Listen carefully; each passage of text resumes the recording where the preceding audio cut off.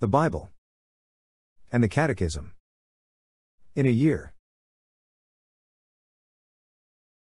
Day 156. From the First Book of Kings. Dedication of the Temple. Then Solomon assembled the elders of Israel and all the heads of the tribes, the leaders of the fathers' houses of the people of Israel, before King Solomon in Jerusalem, to bring up the ark of the covenant of the Lord out of the city of David, which is Zion. And all the men of Israel assembled to King Solomon at the feast in the month Ethanim, which is the 7th month. And all the elders of Israel came, and the priests took up the ark. And they brought up the ark of the Lord, the tent of meeting, and all the holy vessels that were in the tent, the priests and the Levites brought them up. And King Solomon and all the congregation of Israel, who had assembled before him, were with him before the ark, sacrificing so many sheep and oxen that they could not be counted or numbered. Then the priests brought the ark of the covenant of the Lord to its place, in the inner sanctuary of the house, in the most holy place, underneath the wings of the cherubim. For the cherubim spread out their wings over the place of the ark, so that the cherubim made a covering above the ark and its poles. And the poles were so long that the ends of the poles were seen from the holy place before the inner sanctuary, but they could not be seen from outside, and they are there to this day. There was nothing in the ark except the 2 tables of stone which Moses put there at Horeb, where the Lord made a covenant with the people of Israel, when they came out of the land of Egypt. And when the priests came out of the holy place, a cloud filled the house of the Lord, so that the priests could not stand to minister because of the cloud, for the glory of the Lord filled the house of the Lord. Then Solomon said, The Lord has set the sun in the heavens, but has said that he would dwell in thick darkness. I have built thee an exalted house, a place for thee to dwell in forever. Solomon's speech. Then the king faced about, and blessed all the assembly of Israel, while all the assembly of Israel stood. And he said, Blessed be the Lord, the God of Israel, who with his hand has fulfilled what he promised with his mouth to David my father, saying, Since the day that I brought my people Israel out of Egypt, I chose no city in all the tribes of Israel in which to build a house, that my name might be there, but I chose David to be over my people Israel. Now it was in the heart of David my father to build a house for the name of the Lord, the God of Israel. But the Lord said to David my father, Whereas it was in your heart to build a house for my name, you did well that it was in your heart, nevertheless you shall not build the house, but your son who shall be born to you shall build the house for my name. Now the Lord has fulfilled his promise which he made, for I have risen in the place of David my father, and sit on the throne of Israel, as the Lord promised, and I have built the house for the name of the Lord, the God of Israel. And there I have provided a place for the ark, in which is the covenant of the Lord which he made with our fathers, when he brought them out of the land of Egypt. Solomon's prayer of dedication. Then Solomon stood before the altar of the Lord in the presence of all the assembly of Israel, and spread forth his hands toward heaven, and said, O Lord, God of Israel, there is no God like thee, in heaven above or on earth beneath, keeping covenant and showing steadfast love to thy servants who walk before thee with all their heart, who hast kept with thy servant David my father what thou didst declare to him, yea, thou didst speak with thy mouth, and with thy hand hast fulfilled it this day. Now therefore, O Lord, God of Israel, keep with thy servant David my father what thou hast promised him, saying, There shall never fail you a man before me to sit upon the throne of Israel, if only your sons take heed to their way, to walk before me as you have walked before me. Now therefore, O God of Israel, let thy word be confirmed, which thou hast spoken to thy servant David my father. But will God indeed dwell on the earth? Behold, heaven and the highest heaven cannot contain thee, how much less this house which I have built? Yet have regard to the prayer of thy servant and to his supplication, O Lord my God, hearkening to the cry and to the prayer which thy servant prays before thee this day, that thy eyes may be open night and day toward this house, the place of which thou hast said, My name shall be there, that thou mayest hearken to the prayer which thy servant offers toward this place. And hearken thou to the supplication of thy servant and of thy people Israel, when they pray toward this place, yea, hear thou in heaven thy dwelling place, and when thou hearest, forgive. If a man sins against his neighbor and is made to take an oath, and comes and swears his oath before thine altar in this house, then hear thou in heaven, and act, and judge thy servants, condemning the guilty by bringing his conduct upon his own head, and vindicating the righteous by rewarding him according to his righteousness. When thy people Israel are defeated before the enemy because they have sinned against thee, if they turn again to thee, and acknowledge thy name, and pray and make supplication to thee in this house, then hear thou in heaven, and forgive the sin of thy people Israel, and bring them again to the land which thou gavest to their fathers. When heaven is shut up and there is no rain because they have sinned against thee, if they pray toward this place, and acknowledge thy name, and turn from their sin, when thou dost afflict them, then hear thou in heaven, and forgive the sin of thy servants, thy people Israel, when thou dost teach them the good way in which they should walk, and grant rain upon thy land, which thou hast given to thy people as an inheritance.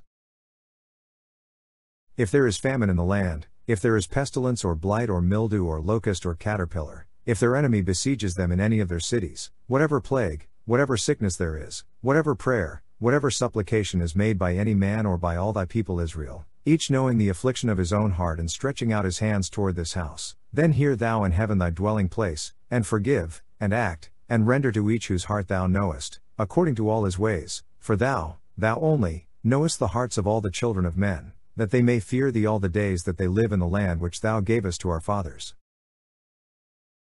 Likewise when a foreigner, who is not of thy people Israel, comes from a far country for thy name's sake, for they shall hear of thy great name, and thy mighty hand, and of thy outstretched arm, when he comes and prays toward this house, hear thou in heaven thy dwelling place, and do according to all for which the foreigner calls to thee, in order that all the peoples of the earth may know thy name and fear thee, as do thy people Israel, and that they may know that this house which I have built is called by thy name.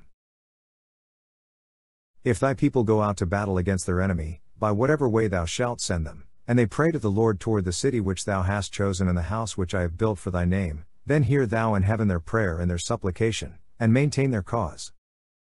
If they sin against thee, for there is no man who does not sin, and thou art angry with them, and dost give them to an enemy, so that they are carried away captive to the land of the enemy, far off or near, yet if they lay it to heart in the land to which they have been carried captive, and repent, and make supplication to thee in the land of their captors, saying, We have sinned, and have acted perversely and wickedly, if they repent with all their mind and with all their heart in the land of their enemies, who carried them captive, and pray to thee toward their land, which thou gavest to their fathers, the city which thou hast chosen, and the house which I have built for thy name, then hear thou in heaven thy dwelling place their prayer and their supplication, and maintain their cause and forgive thy people who have sinned against thee, and all their transgressions which they have committed against thee, and grant them compassion in the sight of those who carried them captive, that they may have compassion on them, for they are thy people, and thy heritage, which thou didst bring out of Egypt, from the midst of the iron furnace.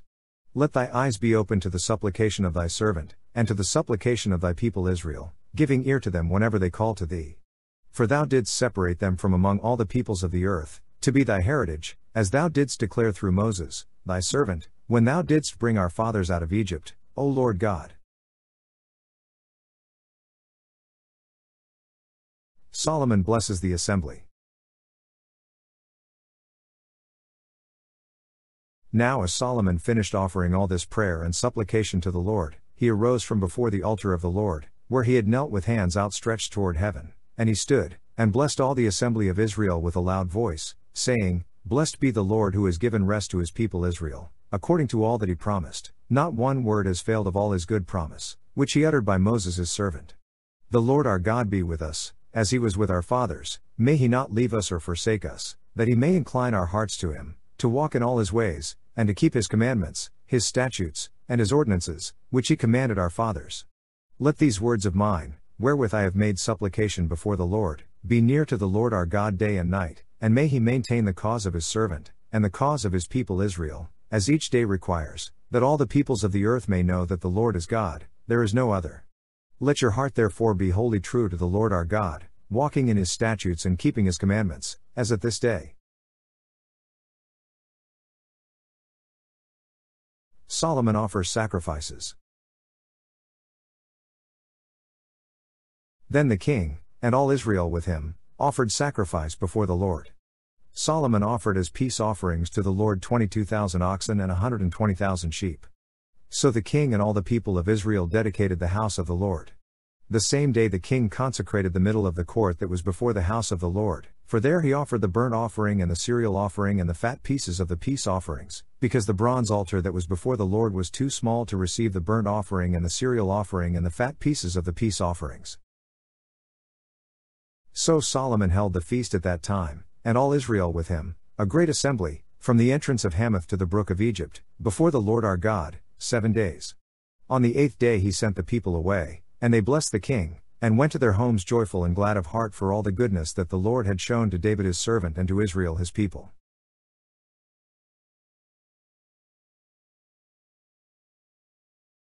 From the Book of Psalms. Praise for God's universal glory.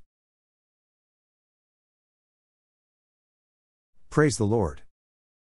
Praise the Lord from the heavens. Praise him in the heights.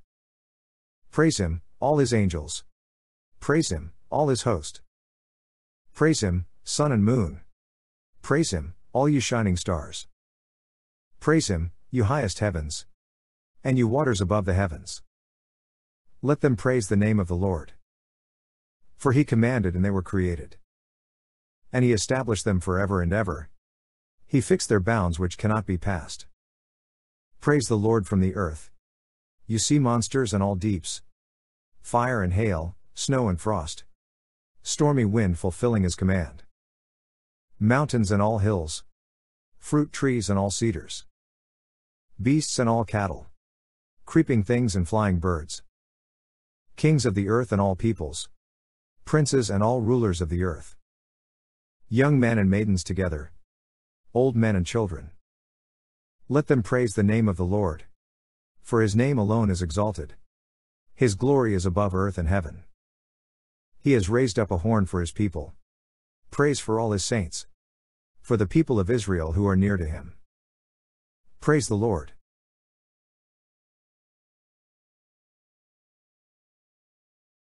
From the first epistle of Paul to the Corinthians. Sexual immorality defiles the church. It is actually reported that there is immorality among you, and of a kind that is not found even among pagans, for a man is living with his father's wife. And you are arrogant. Ought you not rather to mourn? Let him who has done this be removed from among you.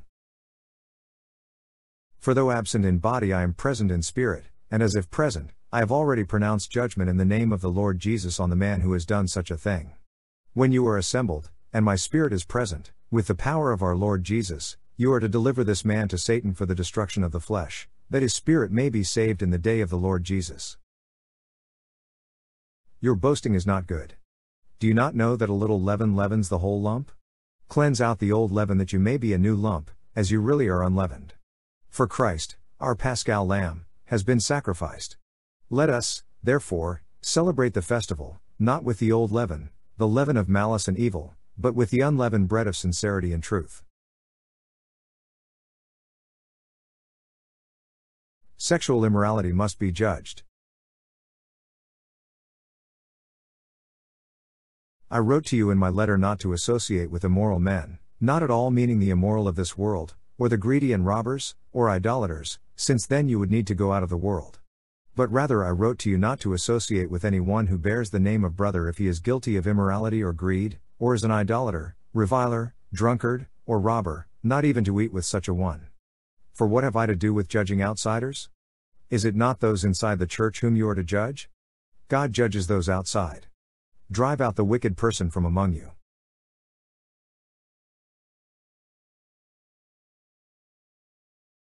From the Catechism.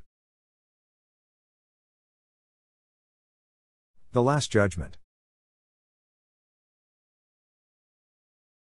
The resurrection of all the dead, of both the just and the unjust, will precede the Last Judgment. This will be the hour when all who are in the tombs will hear the Son of Man's voice and come forth, those who have done good, to the resurrection of life, and those who have done evil, to the resurrection of judgment. Then Christ will come in his glory, and all the angels with him. Before him will be gathered all the nations, and he will separate them one from another as a shepherd separates the sheep from the goats, and he will place the sheep at his right hand, but the goats at the left, and they will go away into eternal punishment, but the righteous into eternal life. In the presence of Christ, who is truth itself, the truth of each man's relationship with God will be laid bare. The Last Judgment will reveal even to its furthest consequences the good each person has done or failed to do during his earthly life. All that the wicked do is recorded, and they do not know. When our God comes, He does not keep silence. He will turn towards those at His left hand. I placed my poor little ones on earth for you. I as their head was seated in heaven at the right hand of my Father, but on earth my members were suffering, my members on earth were in need. If you gave anything to my members, what you gave would reach their head. Would that you had known that my little ones were in need when I placed them on earth for you and appointed them your stewards to bring your good works into my treasury. But you have placed nothing in their hands, therefore you have found nothing in my presence. The last judgment will come when Christ returns in glory. Only the Father knows the day and the hour, only He determines the moment of its coming. Then through His Son Jesus Christ He will pronounce the final word on all history. We shall know the ultimate meaning of the whole work of creation and of the entire economy of salvation and understand the marvelous ways by which His providence led everything towards its final end. The last judgment will reveal that God's justice triumphs over all the injustices committed by His creatures and that God's love is stronger than death. The message of the last judgment calls men to conversion while God is still giving them the acceptable time, the day of salvation. It inspires a holy fear of God and commits them to the justice of the kingdom of God. It proclaims the blessed hope of the Lord's return, when He will come to be glorified in His saints, and to be marveled at in all who have believed.